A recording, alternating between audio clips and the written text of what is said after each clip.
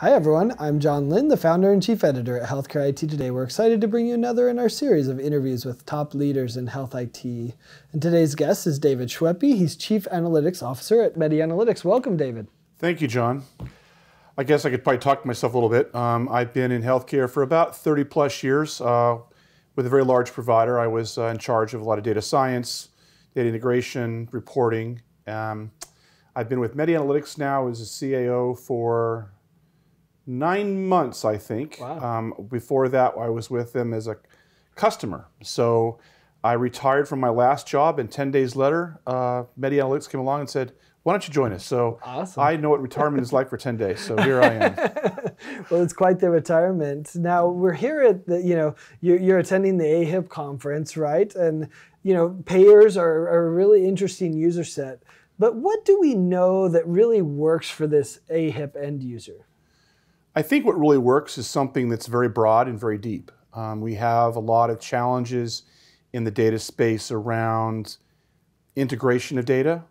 And we all know about our silos. We all know about our little special analytical groups that are hidden back in those little corners that we don't tell anybody about. So I think one of the big things at AHIP, and I just had a chance to walk around the exhibit floor this afternoon, there's a lot of solutions around bringing all the data together into one place, or a lot of interactivity between vendors. I'm excited about seeing that happen because as I've been a customer and a purchaser for 30 some odd years and worked with hundreds of vendors, I've always seemed to buying the solution and trying to make them work on the back end. And it's good to see that everybody's kind of got that figured out now. A lot better. Well, I think that's interesting. One of the trends I see is around like SDoH or even health equity data. Tell us, what are you seeing in that regard, and how can we make that data more actionable? Well, as we learn in COVID, health equity is important, and lives matter. And it really is important that we think about people as the person they are, not about their environment, not about their healthcare, all as separate components. We're made out of our behavioral health, our environment, our social, our DNA, our zip code. I think what we're going to be seeing a lot around that stuff, especially with MedeAnalytics, we're really seeing a lot of bringing that data in. It really adds more to create a full picture of the person. If you think about it, without health equity, we don't really have quality care because we're not applying care equally across our society. And so I think we're trying to figure out ways to bring that data forward. If you think about SDoH also too being, I like social drivers of health, not determinants, because it really is a driver. Can I get to the doctor? If I live on the second floor, can I get downstairs? Can I walk to the drugstore safely? Can I get food in my neighborhood? All those things are challenges for a number of people in our society, and understanding that allows us to be more flexible in providing care on their terms. Yeah, it's great that MedeAnalytics is working on that. What do you think is driving the desire for this? Is it around value-based care, or what's the motivation to dive into this challenging problem? Value-based care is an interesting idea. Value-based care has always been around, am I doing good quality, good affordability?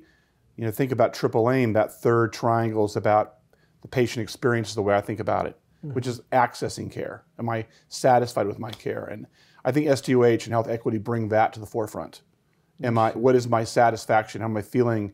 I always think about if I have chronic disease and I have multiple chronic diseases, one of them is a behavioral health issue like depression, which is 40% of diabetics in an article I just read have depression. Wow. Well, until I get that resolved, my diabetes is a second-class chronic disease. So I need to bring that together and think about that. And if I have depression and I need to have medications to take that on, then my environment becomes important if I can't get to my drugs.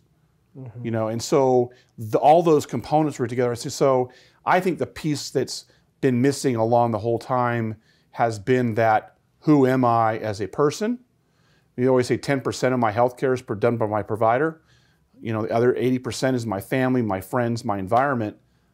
Well, that didn't add up to 100%, but 10% is missing there somewhere. But you're thinking about how that all blends together really is kind of what that centralized care around that person is. And if you don't have the data to understand that, you are actually doing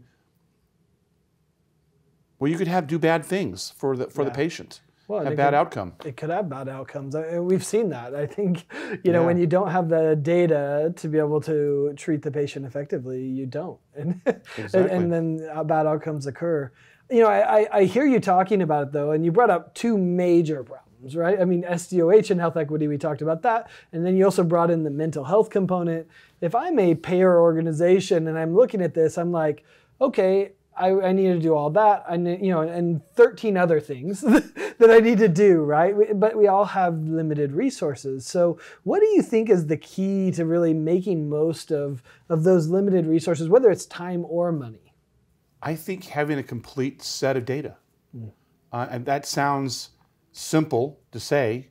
We know it's really hard to build and integrate. And we've got layers. We've got regulatory and government types of data sets. We've got public data sets. We've got our own private data sets. We have contention between payer and provider, sharing of data. I mean, the first thing you always hear from a provider when a payer is talking to them about data is, well, my group's more risky. So creating an even playing field with definitions and mapping is really important. And then if it's all based on the same set of rules, we can all play in the same game together and see the data together and find those actual insights together. But I think we're still going to be challenged with that. We're still not a complete system. We're still fragmented. Even with things like FHIR, and HL7 and SNOMED and all the things we've done over the years, they're still missing components. Yeah. You think about, as a payer also too, your customers are your employer organizations, your group purchasers, your brokers, your consultants. What do they want to know? Well, they want to compare benefits across plans.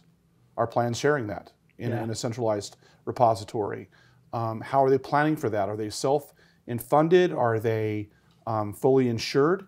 Well, theoretically, the care is the same, but the funding mechanism is different. So bringing that data together so you can only look at the outcomes of that data. So am I getting high quality? Is my preventative care being done? Is it affordable? Are there hidden costs? So all that kind of comes into play, I think, when you want to think about bringing it all together. I've always started the data integration place. Once you got good data, everything from there is not simpler, just easier. Yeah. I mean, to your point, I was talking to a CIO recently who was doing an AI project, and he said the reason we were able to do it effectively is because we'd already aggregated the data, which I think was exactly what you were saying. Like once the data is together, these other projects are easier and are possible. Well, I brought up AI and machine learning in this one, which is, I was interested, how is MedeAnalytics approaching this, right? I mean, it seems like everyone's saying it. What is MedeAnalytics really doing with it? MedeAnalytics has a really deep set of AI, which I like to call augmented intelligence. Okay. It's not artificial, it's augmented. It helps humankind. And machine learning, we do a lot of that on the data prep side. When you're loading our data, whether it's real time or monthly or whatever it is, it's walking through a process with ETL. It's discovering things. It's learning things about the customer. It's presenting that in the analytical application.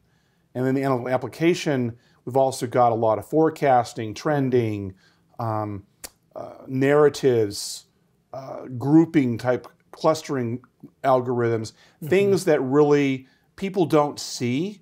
And I think what's really nice about our tool, a lot of the users of analytics are not analyst people. Yeah, I mean, I call myself a data scientist. I was an informaticist 10 years ago, and before that I was a coder. So whatever we call ourselves these days. But that concept is hard. Everybody can use Excel. Yeah. Well, we know Excel's hard. If you've got 1,000 Excel spreadsheets, you have 1,000 answers. Yep. So trying to get that AI, ML involved to take the complex and simplify it down and serve up good, well thought out, actionable insights, delivered in a way people can actually read them and understand them. Visualizations, charts, because people do both things, you have to have both ways.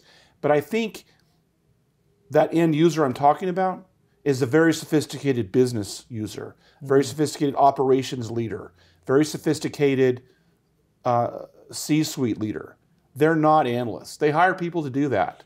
And those resources are expensive. So if you can take those resources and we put them in a place where they're doing that deep dive stuff and create applications like Medi which then can serve up this stuff to the people who know the business, Right. but don't need to know the analytics. So I think we get lost a lot in the conversation about we do AI, we do ML. And when you start talking about it, everybody's kind of in the same place, but it's how you deliver that and make it easy for people to use and understand and actually don't even know it's being given to them. I think that's really kind of the secret sauce. Yeah. You know? Interesting. Well, and to that point, there are a lot of people talking about data. I mean, every part of healthcare is like, oh, let's leverage the data. In fact, in our lives too, right?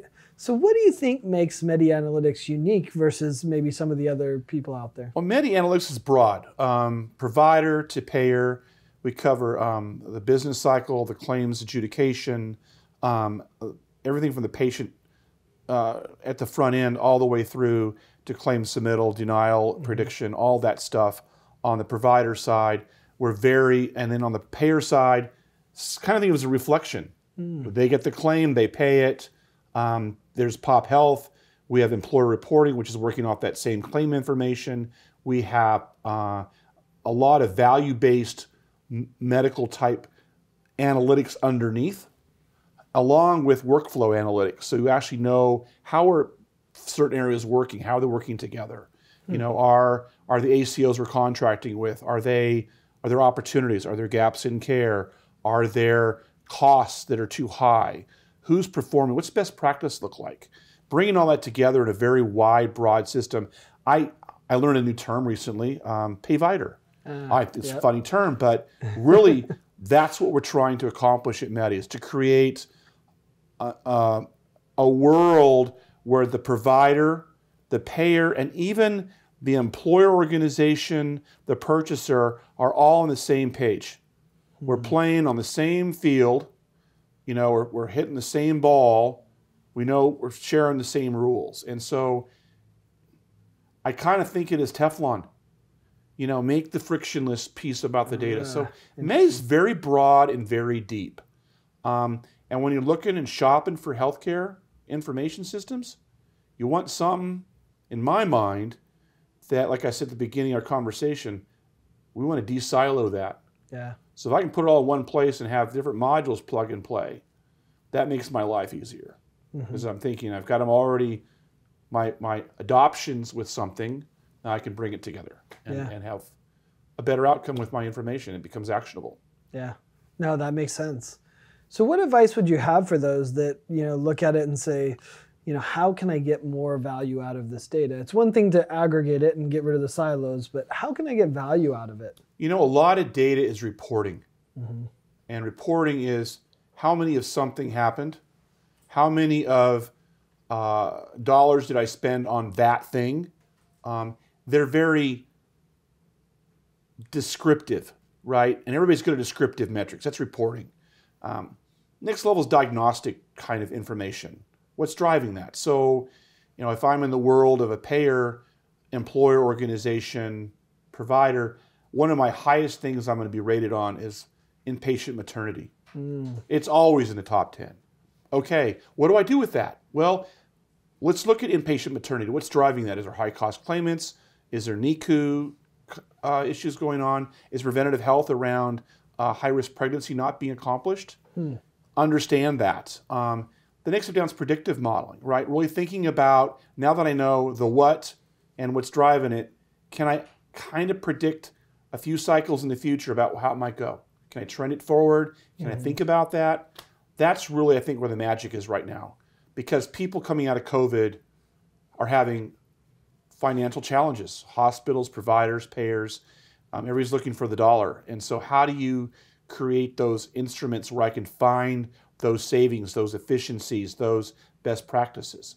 So what you want to do is really take all that together with some good augmented intelligence and show people, you know, if this is the gap, that gap is costing you X dollars. Doesn't mean you're giving them the answer. I'm still looking for prescriptive analytics that really work. Yeah. You know, peer review articles being brought in, experts in the field, having a, you know, the best thing would be have the bat phone right there and pick it up when I got the analyst there and somebody's got the way to do it, but we don't have that yet. So being able to really coalesce it down to a few actionable things. Yeah. You know, report, and back to what a reporting is. Reporting is just Excel spreadsheets and charts and lots of graphs, and I have to understand what they're saying. Yeah. You want the software and the analytics software to tell you what you want to know or what you should look at. So it's serving up that thing. You know, color bars, charts, trend graphs, things that pictorially tell me that's the thing I got to do something with. Yeah. That's your big bang. Yeah, make it easy for them. That's the message with it all. Well, thanks so much, David. I appreciate you taking time to share your insights and perspectives on this, and thanks everyone for watching. If you want to find more great healthcare IT content like this, be sure to check it out at healthcareittoday.com or search for Healthcare IT Today on your favorite podcasting application. Thanks, David.